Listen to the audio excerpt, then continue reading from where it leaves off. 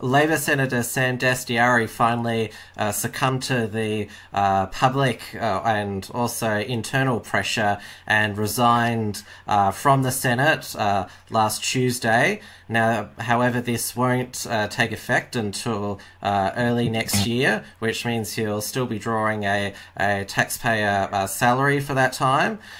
Basically, the death blow was dealt the day before on Monday, where two Labor frontbenchers, Catherine King and Linda Burney, said that Sam should consider his position, and when your own side start to say things like that, that's pretty much the end. And it's a pretty big scalp for the Turnbull government, because as we know, Dastyari was a major power broker in the New South Wales right of the Labor Party. He was referred to as a protected species because he'd survived so many times over this China scandal, but he's gone now, and yes, he certainly won't be missed.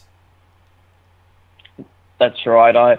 I mean, it took Shorten so many attempts with calls to get rid of him, and he just wouldn't do it. I mean, it was just, oh yeah, I'll just put him aside for now, and then in 6 months later I'll promote him back when everyone forgets.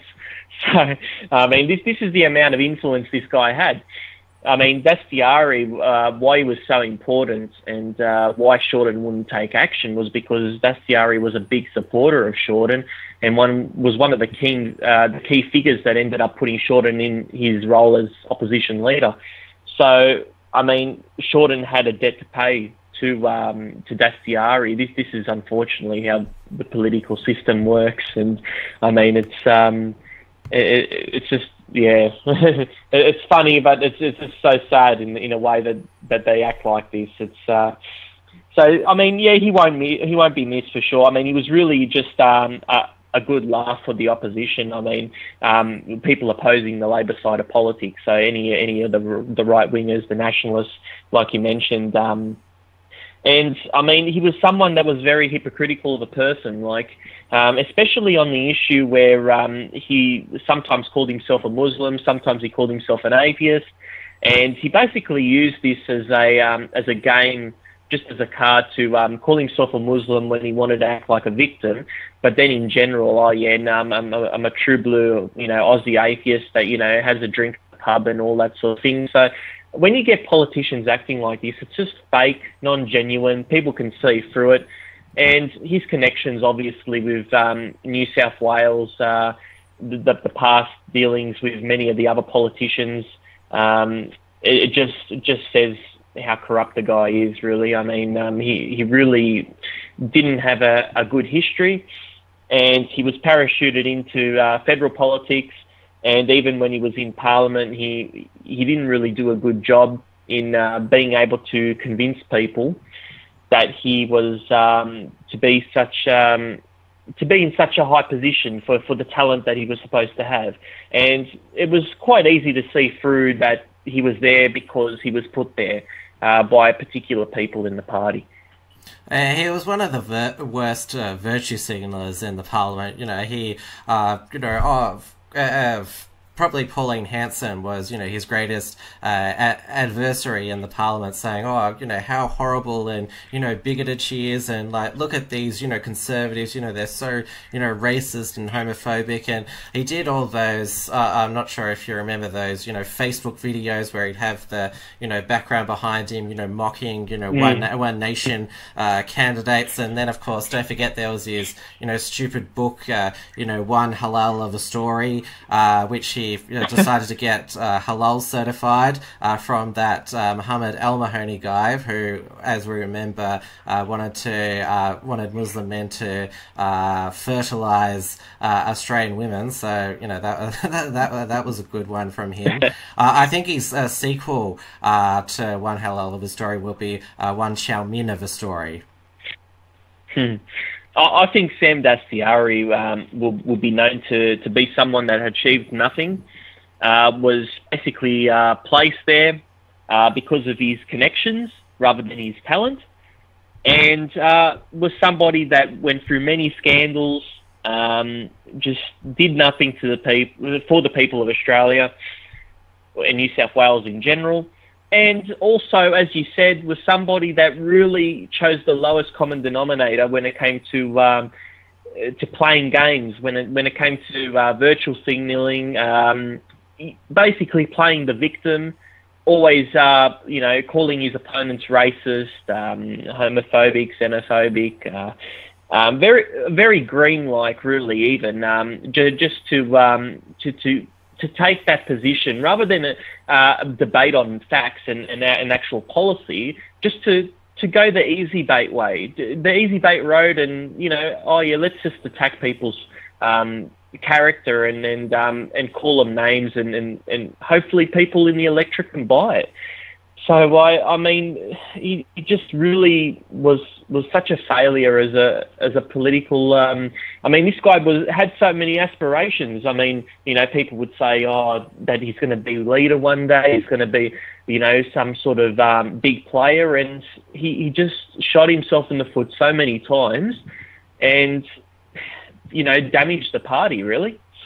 And let's not forget that it was only last month when Australian Patriot activist Neil Erickson and his Patriot Blue crew confronted Dastyari in a Melbourne bar over his China connections, and this was actually before the latest revelations came out. And of course, he played the victim after that. Poor me, I'm being picked on, and media was like, how outrageous, these horrible nationalists, and then there was also the one of Sam's mates there saying, well, I'm going to report you to your employer.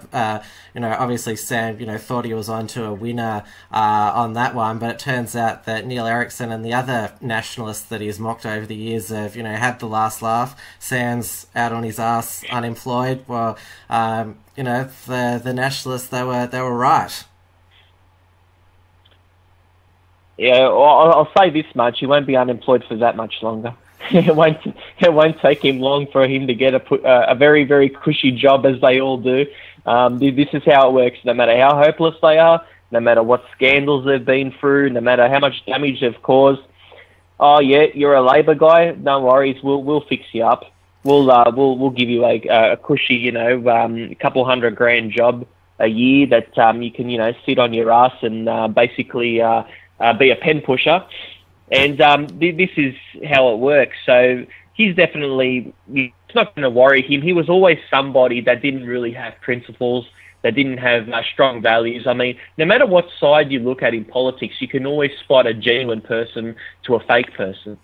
I mean, you look at someone like Shorten. I mean, every time you talk, he's just full of crap. I mean, he's got no sense of passion in what he's saying, whereas someone like Albanese is very different. He's more passionate in his views.